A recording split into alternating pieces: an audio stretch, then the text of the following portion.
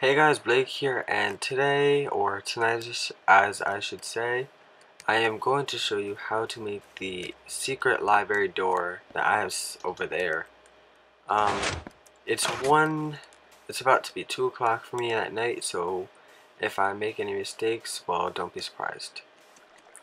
So what you need for this is some 3 sticky pistons, or 4 or 5 depending on how high you want this bookshelf or this library. Some bookshelves, wood, redstone torches, and that's it. And creativity. So we're gonna make this one again, which is 1, 2, 3, 4, 5 for the base, which is the length. So I'm just gonna duplicate it. 1, 2, 3, 4, 5, which is 3 of them is not being used. Actually, let me move this whole thing over a little because you need about 1, 2, 3, 4, 5. You need 5 blocks for wiring and 5 blocks for the actual contraption, the actual room itself. This there. 1, 2, 3, 4, 5. And if you don't hear the Minecraft music, that is because I have headphones in. I just want to see if me having headphones in, if it'll record the Minecraft music and it won't have an echo. So I'm gonna make it 1, 2, 3, 4, 5, 6, 7, 8, 9 blocks long. You can make it as long as you want, but 1, 2, 6, 8, 9.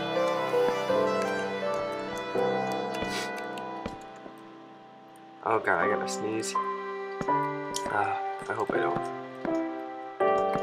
Okay, now you have the base set out. Now you need to pick where you want your bookshelf to be. I'm gonna pick right here. So I'm gonna take that out. And you want sticky pistons, you wanna make sure they're facing outward, so like that. Actually no, I'm sorry. Wait. No, you want them to be in the next room.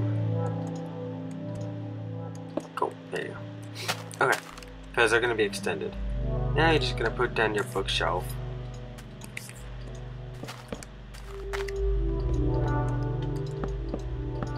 Okay, now we're going to actually make the wiring. So you're going to have... I don't have a button with me. I'm just gonna use a lever then. Then you're gonna have to wire it 2 blocks over.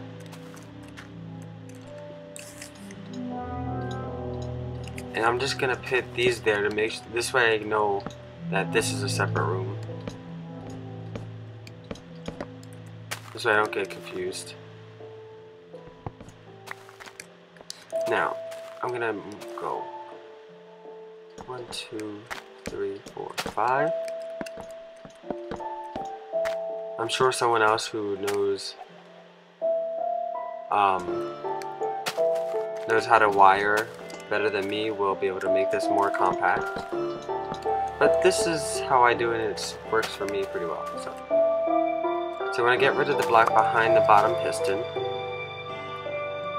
And you want to run your wire out to here 1 block before you hit the wall, and then place a wooden or any block actually right there and put a redstone torch on the opposite side. So what you're going to do is making a inverter. Actually, go like this. So you have an inverter which will keep the pistons on the whole time until you flip the switch, will turn them off, which will retract them.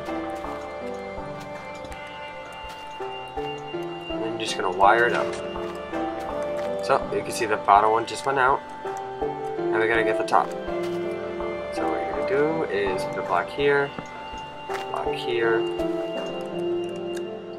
a block there, and another block there. Actually, I don't even think you need that. Because pistons power pistons, so when this one's powered, this one will be powered. So go bam, bam. Can fix that like that. You could always mess around with it. Mine's a little sketchy. As you can see, it powered the bottom one perfectly. And you got that part done. There we go. So now that you have that done, all you want to do is flip the switch and it retracts.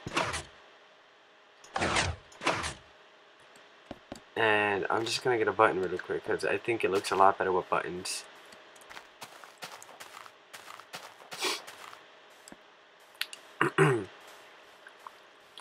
And I fixed my door so it actually works now.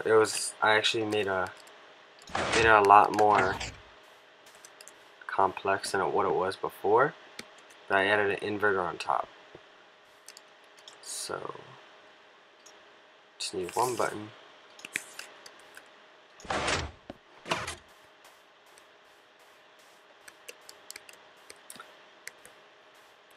And then we're done. And then you could fix it up however you want.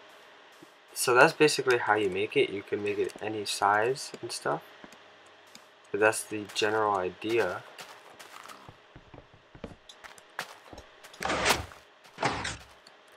And if you want to time it, I guess you could add repeaters. So I'm just going to build the rest of this. So you can see I might actually speed this up. So hold on.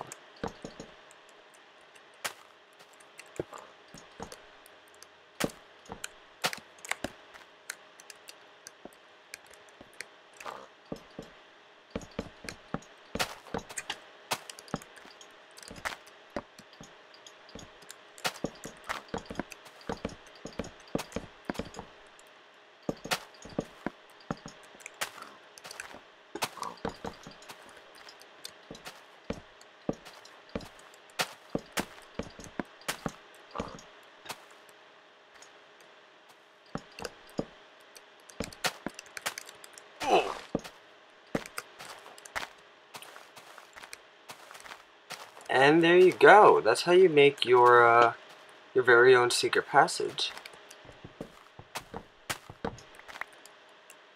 Click this button and walk on through. Now you can add another button here, and it's super simple. Probably, I don't know, I haven't tried it yet.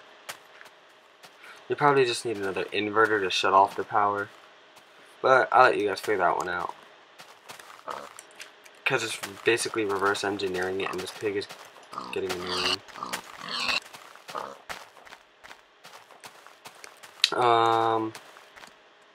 Do I have anything else to say? I don't think so. I think that's pretty much it. That's all the basics. You can use this room for God knows what. Maintenance room, staff only room, whatever. Out of sight, out of mind. That's my saying. That's the motto I live by.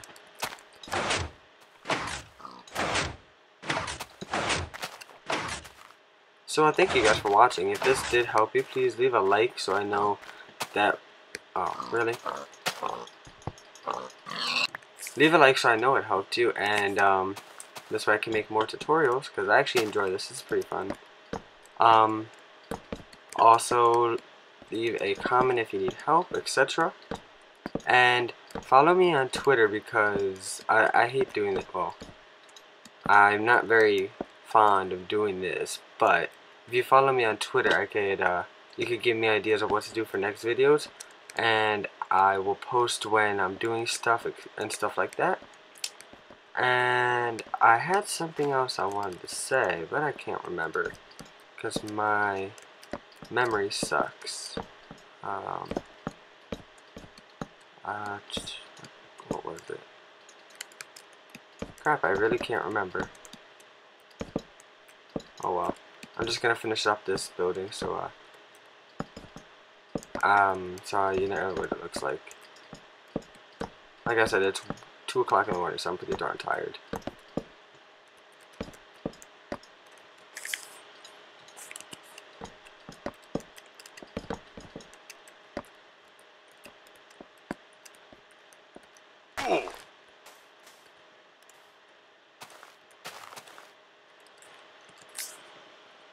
And I don't have regular torches. Okay. Cool story. So that's it, guys. That's exactly how I made this one. Except for this one, is a little differently wired. But same concept, not too hard. So thank you guys for watching. Like I said, leave a like if you want, or if you can, because it helps me. And be on the lookout for more Minecraft videos, because I do have my episode coming out, and I do plan on bringing out more tutorials like this using pistons, because they are now my most favorite thing in the Minecraft game. The only thing I have a question about is how are we supposed to get slime balls? Slimes are not that common, so it's gonna be a little tricky.